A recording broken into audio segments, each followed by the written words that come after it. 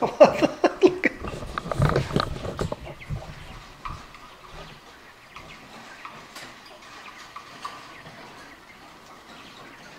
hopping over each other. Look at that mess. What's up, everybody? Welcome back to the channel.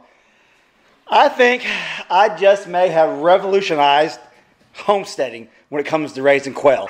Let me show you what I'm talking about. I've been doing a little experiment here in my garage, you might say, because that's where I'm at, over the past few days.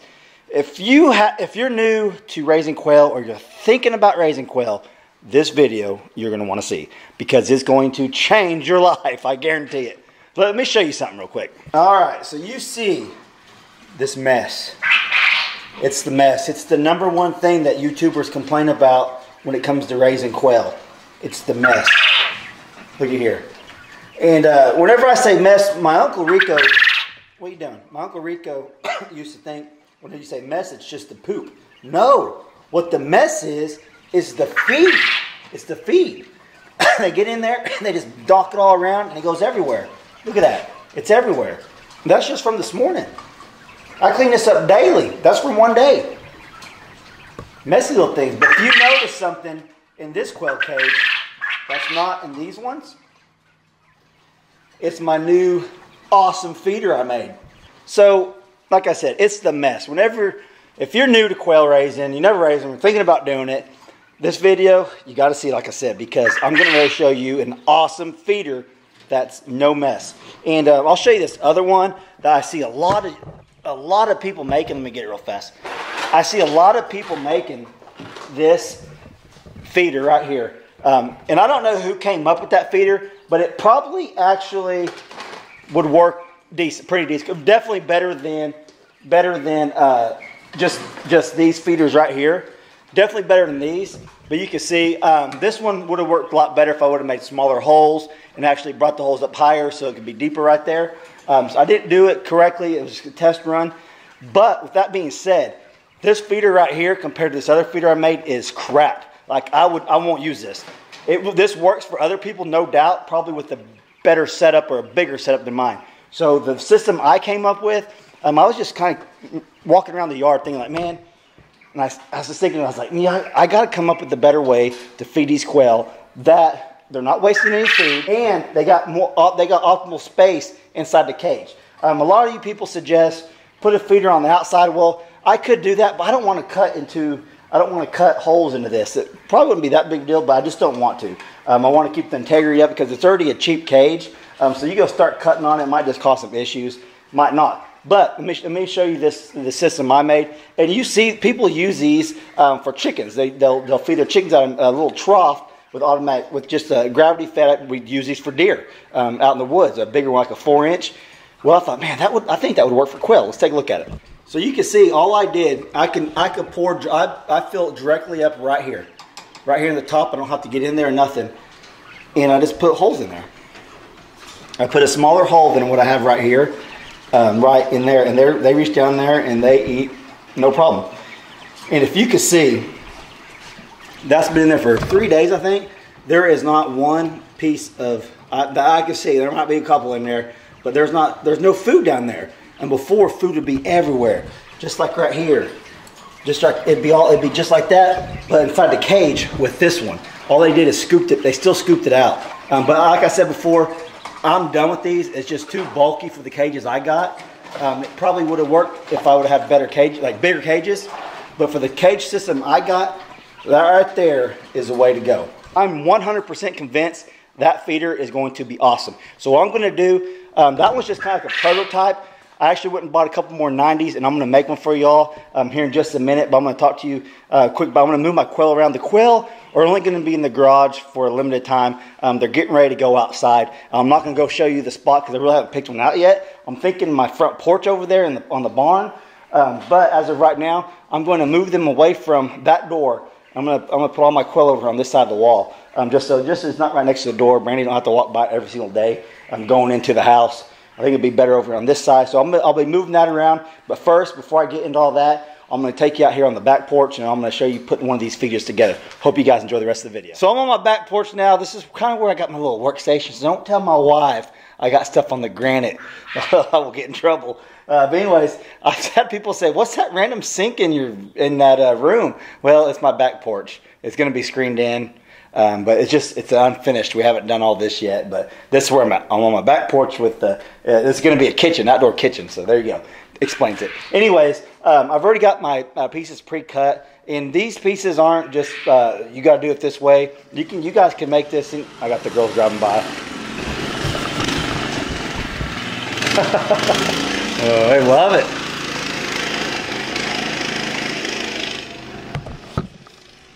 But you can make these any way to fit your cages. This is just the way it fits my cages. These are like 9.5 inches. I'll put it together, show it to you all real fast, and we'll go in there and put it in a cage and see how it looks.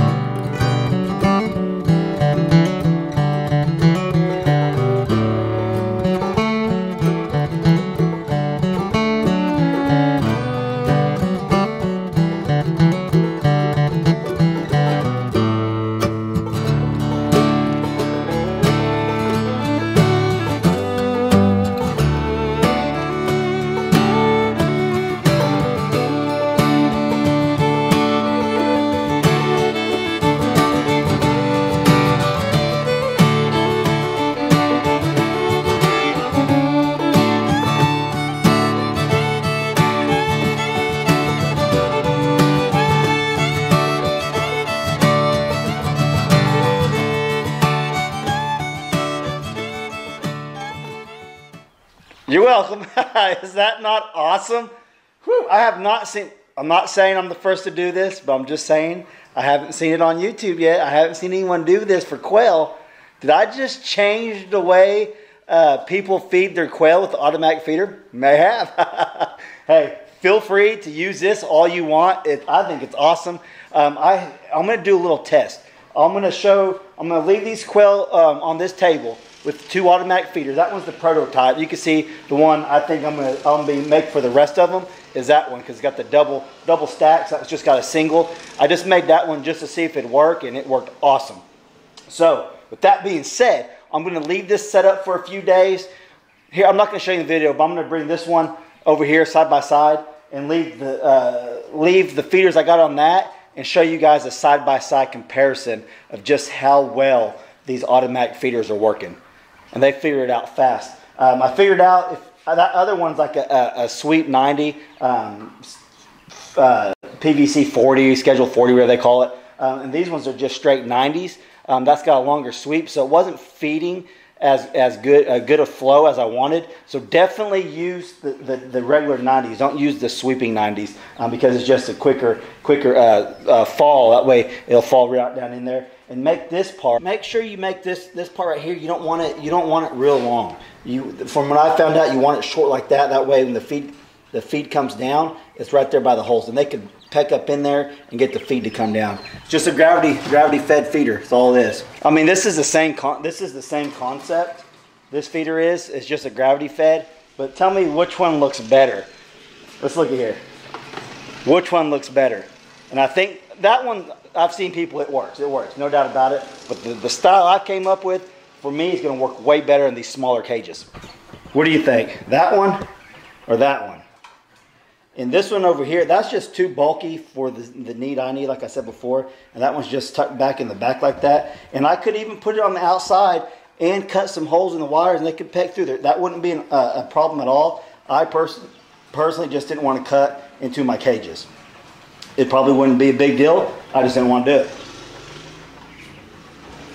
I think it's going to work great. And it does not take up very much room at all. That's one thing. I'll never use these in these small cages.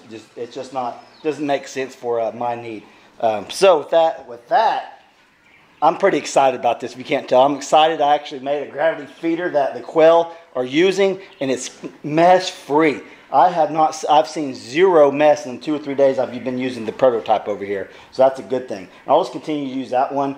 But the thing is, I need an automatic feeder. Not only does automatic feeders make it more convenient, but if you're going out of town for a couple days and you got all your animals set up on automatic feeders and waters, that's just one thing you don't have to worry about if someone can't come over right away to check on your animals for you. If they might take them a half a day or the next day to come check on them, you know they got plenty of food and water to survive while you're gone. And that's awesome. That makes my life easier because it makes my family's life easier. Anything that makes Brandy's life easier is good for me. And also Hayden, you can just come right out here and fill these up at the top. Simple. You see me fill them up. It's so easy to do. I'm recommending this style feeder for quails. It would even work for baby chicks if you're raising chicks. And that's one thing that I've always took pride in, is being able to show my subscribers and people who just view my videos, maybe not subscribers, how they can make things easier for them on the homestead. Trust me, I am one.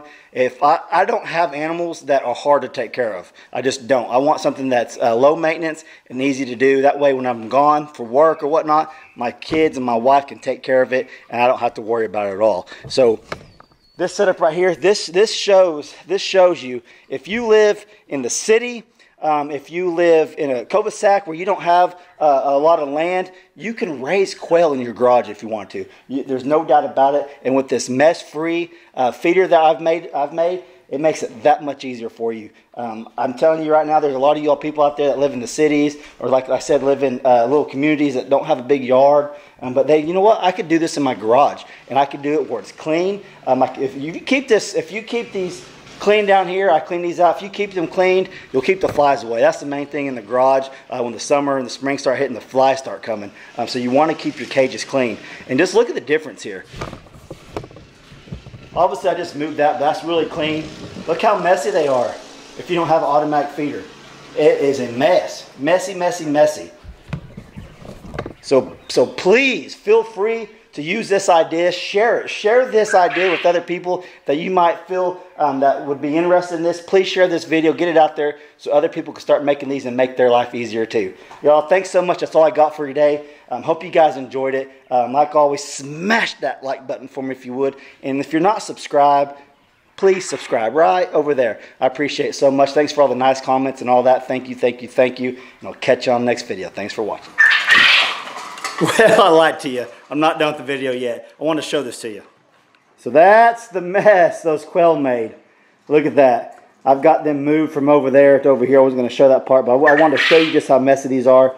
And I almost knocked these over putting this carpet up behind there. I went ahead and put this extra carpet I got just behind there for right now until I get them out of the garage, because I got some that's going against the wall. I got to clean that up, and I wanted to prevent that.